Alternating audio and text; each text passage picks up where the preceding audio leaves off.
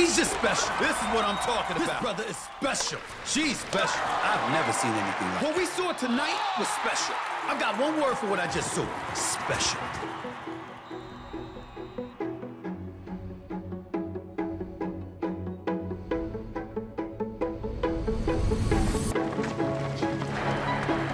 Come on, push.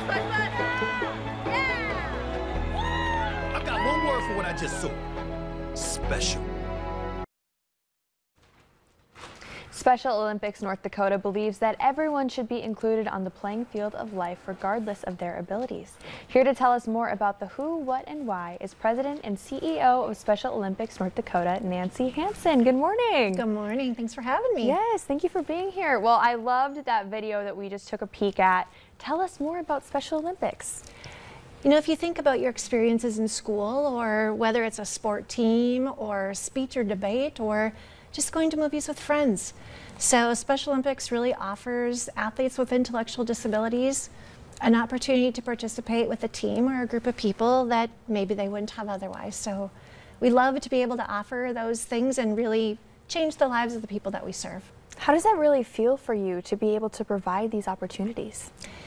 You know, I think that the biggest difference is you see the joy. Mm-hmm. It's the little things that you do that you think, oh, that was easy. And they're so appreciative. Mm-hmm. So it makes you want to do more and give more and to be able to help more. And so that's kind of why we're here, to ask for people to help us to provide different things that, whether it's, you know, help to purchase a new pair of shoes, or just an opportunity to be able to ride a bus or stay overnight at a hotel and participate in a state tournament. That's what we need, and that's what these athletes truly deserve. Exciting. So how does this really work then with Special Olympics? It's a once a year kind of event, correct? Actually, no. Okay. We have sports that go throughout the whole year. Mm-hmm. So we have different sports and different seasons, just like you have at the high school and college level. Yeah. But our athletes don't specialize. Mm-hmm. They participate in pretty much every sports season that they can. So they start at the end of July and they participate all the way through May. And it's a different season, different sport, and then we have 5 different state tournaments that we offer across the state. Exciting. Mm-hmm. So what has really been the community response to this? So, you know, after COVID, we lost a lot of our volunteers. Mm-hmm. And what I tell people is, if you haven't been, come. Mm-hmm.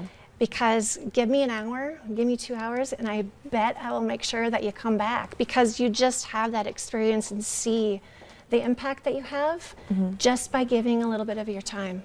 So it's a great thing for the communities to be able to come out and enjoy and to feel the love and support. And you get a lot of high fives and a lot of hugs. Yes. And it's just a lot of smiles, Yes. So if someone is watching at home, you know, maybe on the fence about volunteering, why would you really recommend someone do that?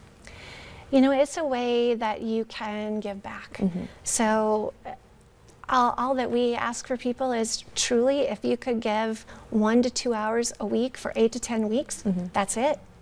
Think about how long you spend when you watch a show at home or you go for lunch, right? You spend an hour. Well, if we take 1 or 2 of those during the week for a couple months, you could be part of a team and help others. Or if that's not something you're able to do, if you're able to come and help us at a local tournament or a state competition for 2-4 hours, that's a huge difference. So it takes hundreds of volunteers for us to be able to put on a state tournament. So it's whatever people are willing to give. Like I said, just come one time and I'm sure we'll get you back. Yes, I bet. So approximately how many athletes do you serve in the state? So right now we have about 1,000 athletes, but we have an opportunity to grow exponentially. So right now, Special Olympics North Dakota is only serving about 10% of the eligible population. So think of all the athletes out there of people that we could impact. And so that's why we need community support to be able to help us as we grow and help recruit those people into our program. Well, speaking of community support, Giving Hearts Day is right around the corner. How can folks help out? So we probably are a little bit different than a lot of other club teams or high schools, so we do not charge any participation fees. Wow. Our athletes have no cost whatsoever for the whole year. So Giving Hearts Day is a way for us to really generate those funds that we desperately need to be able to rent facilities, buy equipment, purchase uniforms, be able to buy food and hotel rooms and buses for people to be able to come across the state. So Giving Hearts Day is a big day for us. You know, it's one of those that our athletes impact the people's hearts so much, and we hope that this is just a great correlation and a great day for people to think about a Special Olympics North Dakota. Absolutely. Well, we will certainly keep you guys in mind on this Giving Hearts Day. Great. Yes. So how can folks at home find out more information about Special Olympics North Dakota? So you can certainly go to our website, specialolympicsnd.org. Make sure you put the ND behind or you'll get the national. So specialolympicsnd.org, or you can certainly call our office, 701-746-0331. Wonderful. Well, thank you so much, Nancy, for sharing this with us. Thank you. Yes, of course. All right, everyone, stick around because coming up on today's show, the West Fargo High School Theater is putting on their winter play. We have all the details after the break.